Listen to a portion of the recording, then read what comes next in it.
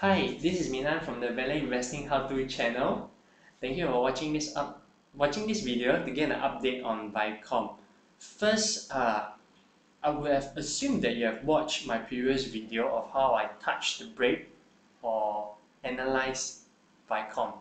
If you haven't, what I'm going to do is that, or perhaps what I've done is that I'll put the video link in the description box underneath, so that you can watch first and before you come back to this video.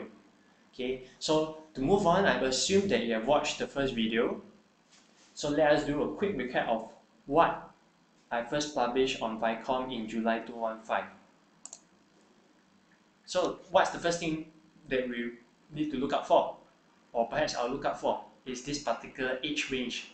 Any cars that cross between the 10th year to 11th year.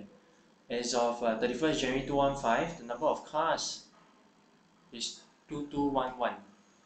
As of today, which is the date of recording, it is 1st Feb 2017, almost 1.5 years. What is the car population at this particular range? So let us head to the stats. You see that it has risen from 2,200 to 28 or almost 29,000 vehicles. So that's quite a huge increase. And what's the significance of perhaps tracking these numbers is that it gives me additional knowledge that, hey, should I continue to hold, buy, or sell? Okay, but I'm not going to do any recommendation here. What I'm just looking forward to is these three groups of car population: the 7 to 8, 8 to 9, and 9 to 10. Okay, if you add all these three numbers, that's almost like 270,000 cars. As a percentage of the total car population as of 31st December 2016, that's almost like 40%. Yeah.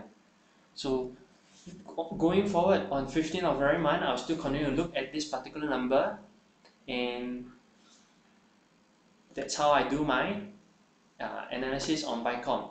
And I look forward to the next update, probably another year later, to revisit these numbers again. So thank you for watching, and I'll see you soon.